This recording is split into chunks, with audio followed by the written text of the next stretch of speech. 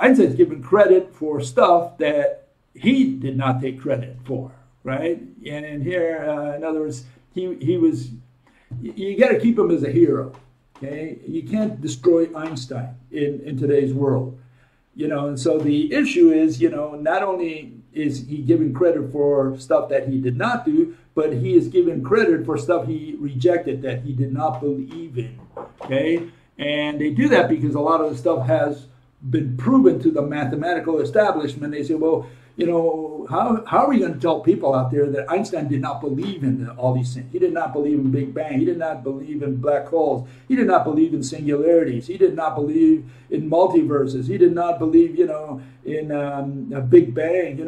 There's a lot of stuff he did not believe in. And they say, well, all this stuff has been proven. What are we going to do with Einstein now? Here's this guy sitting in his little desk in Princeton in one corner. And he's a hero to the world. His name is synonymous with, genius.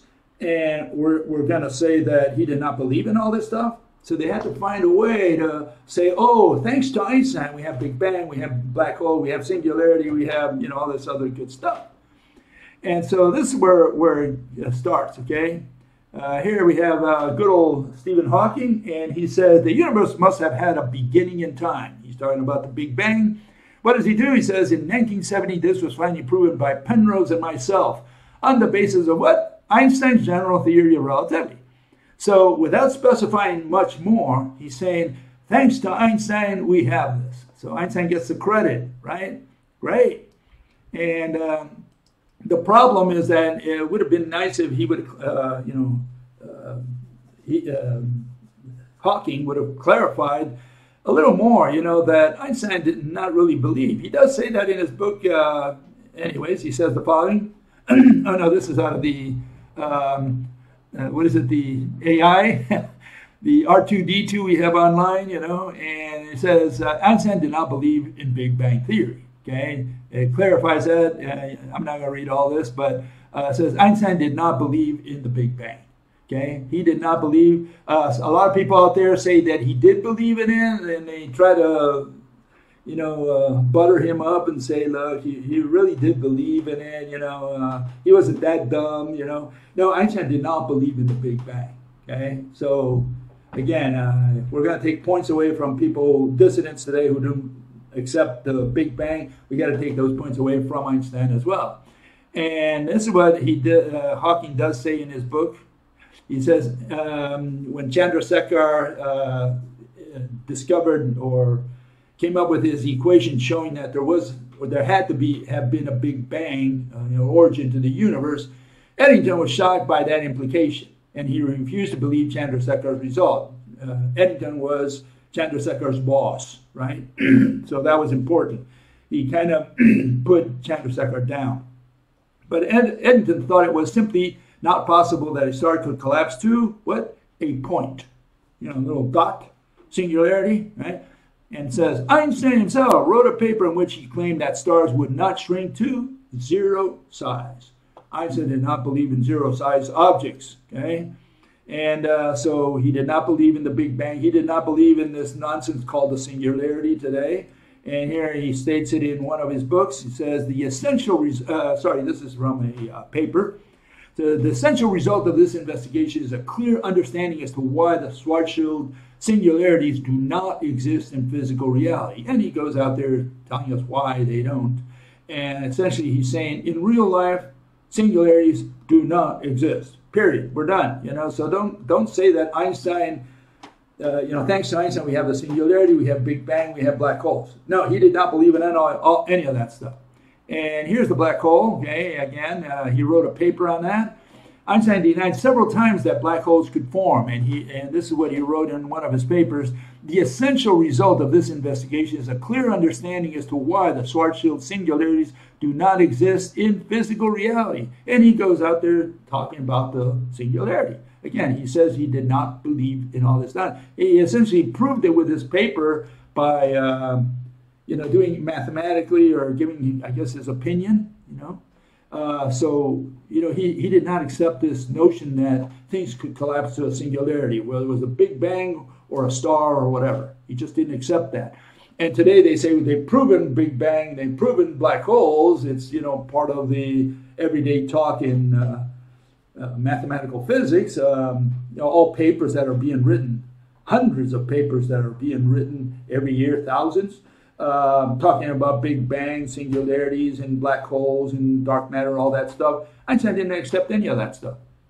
Dark matter came later, but he wouldn't have accepted that either. For sure, he did not accept the so-called Einstein-Rosen bridge, which is the wormhole, right?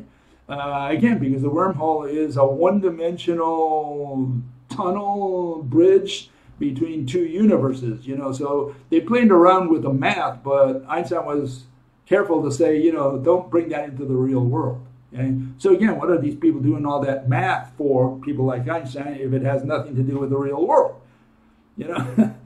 Again, I have a problem with Einstein doing math for stuff that does not exist. What's next? Alice in Wonderland, you're going to measure the size of Wonderland, get an equation on that? Okay, he's primarily famous for this, for saying that, giving a physical interpretation to gravity, which is, we have the bending of what? Of number lines, okay? And that's what those lines are there. They're number lines. They turn them into this canvas, this fishnet, I guess you could say, right? They turn them into this ridiculous thing that they feed the public, and they say, look, this is gravity. This is the reason. This is the physical cause of gravity, the mechanism. Okay, what's the problem with this? Well, we have a problem with it because of this, and here it is. It doesn't apply to a three-body system. Okay, you have the Earth and the moon system with the sun, and the moon goes around the Earth, and therefore every now and then causes eclipses. Okay, we all understand that pretty much. And so if the sun weighs the canvas downwards, the Earth weighs it downwards, both in the same direction, and the moon travels around the Earth. Everybody understands that. It's very clear. But that's not what happens with either Uranus or with Pluto. Here you have the Uranus-Oberon system, and the sun weighs the canvas downwards, so does allegedly Uranus. But what happens to Oberon? Well, it doesn't move like you would think, like the moon does around the Earth. It moves over the poles, you could say. It's you could say a north-south direction with respect to the sun. And when you look at the Charon and Pluto system, if sun weighs the canvas downwards and Pluto weighs it downwards, why does Charon, form a bullseye pattern as seen from the sun? The Pluto would have to bend space-time outwards in that case. So again, Einstein's physical interpretation cannot be applied to a three-body system. Okay, and so again, it's got nothing to do with physics. It doesn't have anything to do with reality. It's just a mathematical nonsense. That's all it is. Okay, so here we have Einstein supposedly destroyed the ether, and just in case, Einstein, wrote a paper. He essentially gave a discussion, a talk at the University of Leiden, and said, we may say that according to general theory of relativity, space is endowed with physical qualities. In this sense, therefore, there exists an ether. There exists an ether. Einstein believed in the ether. He did not destroy the ether. He believed in it. According to the general theory of relativity, space without ether is unthinkable. Okay? Now, that's not totally true. Okay? Let's make sure we understand. I'll be talking about that next week, so I'm not going to go into much detail today. But Einstein's ether was not the same as Lorentz ether.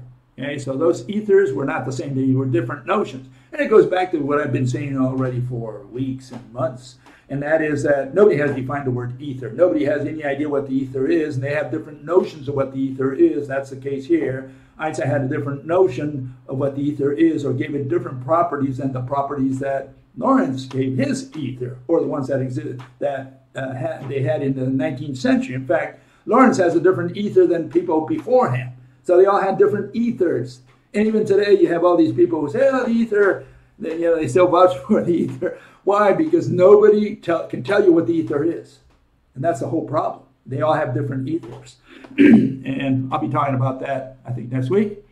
Meanwhile, let's continue here. Einstein didn't believe in gravitational waves. Around 1936, Einstein wrote to his close friend Max Born, telling him that, together with Nathan Rosen, he had arrived at the interesting result that gravitational waves did not exist. Okay, now it turns out that Einstein really wrote like 3 papers. He wrote a first one he submitted to the Physical Review there in 1936. It was rejected by the Physical Review, and Einstein never again wanted to publish at the Physical Review, partly because the guy who rejected it, one of the guys who rejected it, one of the referees, was a worker that worked with him at Princeton, so-called physicist, mathematical physicist who rejected his paper. He didn't want to publish again at the Physical Review. And so instead, he published it the following year with some modifications, the Journal of the Franklin Institute. And there he said, well, yeah, gravitational waves do exist, actually. And then he finally wrote another paper in 1938 after revising his revision. And he again went back and said, no, gravitational waves do not exist. So that's how he died. He died saying that gravitational waves do not exist. And what people try to do is they focus on his 1936 paper and say and 37, the one he published, saying, well, see, here he changed his mind, so he did believe in gravitational waves. No, the last one, the 1938, he said, no, there are no gravitational waves. His buddy Nathan Rosen, he continued with that line of thought all the way beyond Einstein's death.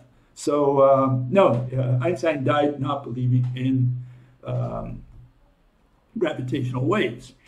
And so here's a fellow who, well, this is just a summary here of how we're going to, of Einstein essentially today, of his biography. He's given credit for quantum mechanics when he did not believe in it, okay? He never accepted quantum mechanics, specifically the Copenhagen interpretation. He never accepted Big Bang black holes. Essentially, he did not like this notion of the singularity, which led to infinities, right? Things getting closer and closer and closer together and never really touching each other. He didn't accept wormholes, even though he came up with the Einstein-Rosen bridge. He didn't say, he did not think that wormholes existed in reality. And a lot of people out there talk about, among them Stephen Hawking, he talked about traveling through wormholes to another universe, right? Einstein said, this is nonsense. He did believe that the ether exists. In other words, he did not believe in the inexistent ether. He believed in ether, right? And he did not accept the entanglement, the action at a distance in EPR, the Einstein-Podolsky-Rosen experiment that he devised with these other two fellows. So he did not believe in action at a distance. He tried to figure out, why does the universe work that way? He didn't think it worked in a magical way, which is what Niels Bohr, Heisenberg, all these people believed in. And today he's given credit for all this stuff that he actually did not concoct. Length contraction, time dilation, mass increase, they came from other people who already preceded him.